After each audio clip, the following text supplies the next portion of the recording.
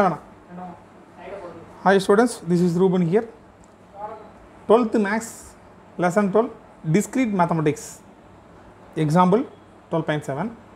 Verify closure property, commutative property, associative property, existence of identity and inverse of the following operations on the given set. M star n is equal to m plus n minus mn. M comma n belongs to z. Z என்னது integer. ரெண்டு நம்பரை multiply பண்ண போகிறோம். எப்படி multiply பண்ண போகிறாங்களேன், முதல் நம்பரை போடணும், ப்ளஸ் ரெண்டாம் நம்பர் போடணும், மைனஸ் ரெண்டையும் சேர்த்து போடணும். திரும்பியும் சொல்கிறேன், எம் ஸ்டார் என்ன எப்படி எழுதிக்கலாம், first number plus second number minus ரெண்டையும் சேர்த்து எழுதணும். ஓகேவா? ஃபஸ்ட்டு க்ளோஸர் ப்ராப்பர்ட்டி போவோமா? எம்மும் என்னும் எதில் இருக்குது, இன்டிஜரில் இருக்குது. இன்டிஜர்னால இசட், எம் என்னில் இருக்குது, இசடில் இருக்குது. அப்போ கண்டிப்பாக எம்என்னில் தான் இருக்கும், இசடில் தான் இருக்கும். அப்போ கண்டிப்பாக எம் ப்ளஸ் எண்ணில் இருக்கும், இசடில் தான் இருக்கும். கண்டிப்பாக M minus M plus n minus எம்என்னில் தான் இருக்கும், இசடில் தான் இருக்கும்.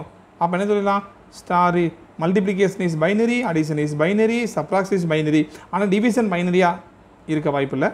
ஸோ எம் கம்மா என் இசடில் இருந்துச்சுன்னா எம்என் இசடில் தான் இருக்கும், எம் ப்ளஸ் என் இசடில் தான் இருக்கும், எம் ப்ளஸ் என் மைனஸ் எம்என்னில் தான் இருக்கும், இசடில் இருக்கும். அப்போ இதில் நம்ம என்ன சொல்லிடலாம் பாருங்கள், m star n belongs to z. அப்போ என்ன சொல்லலாம், ஸ்டார் இஸ் பைனரியான z. அப்படி க்ளோஸர் ப்ராப்பர்ட்டி இஸ் 2ன்னு சொல்லிடலாம். சரியா? அது கம்யூட்டேட்டிவ் ப்ராப்பர்ட்டி பாருங்கள். இது உங்களுக்கு ஏற்கனவே தெரியும் நினைக்கிறேன். நம்ம எப்படி படிச்சிருப்போம், a star b equal to b star n படிச்சிருப்போம். அப்படியே மாற்றணும், m star n is equal to n star m.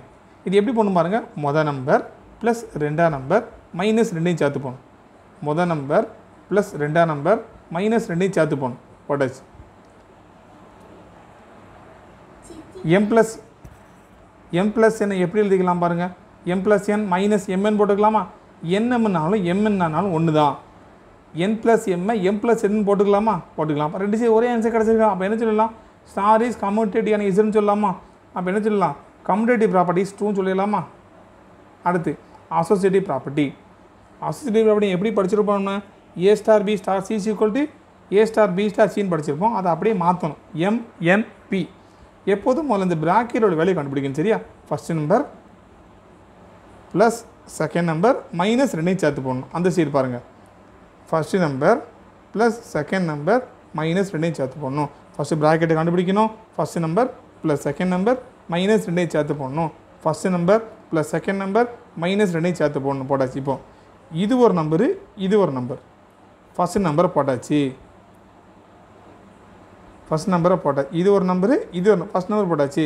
Plus second number minus ரெண்டையும் சேர்த்து போகணும். First number plus second number minus ரெண்டையும் சேர்த்து போகணும். இது ஒரு நம்பர், இது ஃபுல்லாக ஒரு number. First number plus second number minus ரெண்டையும் சேர்த்து போகணும். உள்ளே கொண்டு போகலாமா? PM PN MNP minus minus அப்புறம் என்ன கிடைக்கும், ப்ளஸ்ஸு கிடைக்கும். அப்போ அசோசியேட்டிவ் ப்ராப்பர்ட்டி போட்டோம்னா ரெண்டு சைடு நமக்கு என்ன தான் கிடைக்கும், ஈக்குவல் ஆன்சர் கிடச்சிருக்கு. அப்போ என்ன சொல்லலாம், அசோசியேட்டிவ் ப்ராப்பர்ட்டி 2ன்னு சொல்லிடலாம். அப்போ இல்லாட்டி ஸ்டார் இஸ் அசோசியேட்டிவ் இஸ்ன்னு சொல்லிடலாம். சரியா? அடுத்து ஐடென்டி. ஐடென்டி ப்ராப்பர்ட்டி நமக்கு ஏற்கனவே தெரியும். என்ன போட்டிருப்போம் பாருங்கள், ஏ star i star A equal to ஏன்னு போட்டிருப்போம். அப்படியே இங்கே மாற்றிக்கிறோம், M star i equal to E star M is equal to M. ரெண்டையும் நம்ம தனித்தனியாக எடுத்து இந்த ஐடென்டி எல்லாம் கண்டுபிடிக்கணும். சரியா? பாருங்கள், மொதல் நம்பர் ப்ளஸ் ரெண்டாம் நம்பர் மைனஸ் ரெண்டையும் சேர்த்து போட்டாச்சு. Plus M மாற்றோம்னா minus M. இங்கே ஈஏ காமன் எடுத்துடலாமா? இப்போ 1 மைனஸ் எம் கிடைக்கும். இந்த 1 மைனஸ் இந்த சைடு கொண்டு இல்லாமல் என்ன கிடைக்கும், 0 கிடைக்குமா? இதே மாதிரி இங்கே இந்த சைடு செய்யணும். First number plus second number minus ரெண்டையும் சேர்த்து போட்டாச்சு. நமக்கு தேவை இ தான். அப்போ இ இல்லாத அந்த எம் அந்த சைடு கொண்டு போகணும். ப்ளஸ் மைனஸ் 0 ஆயிருமா? அப்போ ஈன்னு என்ன கிடைக்கும், 0/1 மைனஸ் எம். அப்போ இஸ் ஈக்குவல் டு 0. 0ன்னு என்னது, கண்டிப்பாக 0ல இருக்குது, இண்டிஜில் தான் இருக்குது.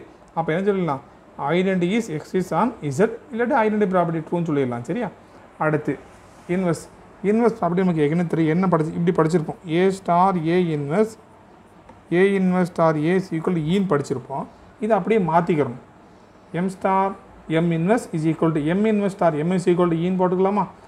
அதே மாதிரி பாருங்கள், first number plus second number minus ரெண்டையும் சேர்த்து போடணும். நமக்கு தேவை என்னது, எம் இன்வெர்ஸ் தான். அப்போ அந்த எம் சீரை மாற்றிடலாமா? Plus M மாற்றினோம்னா minus M. M இன்வெர்ஸை common எடுத்துடலாமா? நமக்கு தேவை எம் இன்வெர்ஸ் தான். இப்போ 1 மைனஸ் எம் அந்த சைடு மாற்றிடலாமா? மேலே உள்ள மைனஸை கீழே மாற்றிருக்கேன். அப்போ என்ன கிடைக்கும்?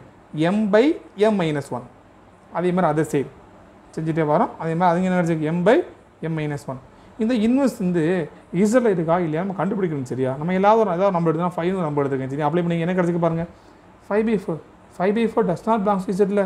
அப்போ என்ன சொல்லலாம்? m inverse does not belongs to Z. அப்போ என்ன ஆயிரும்? Inverse does not exceeds on Z.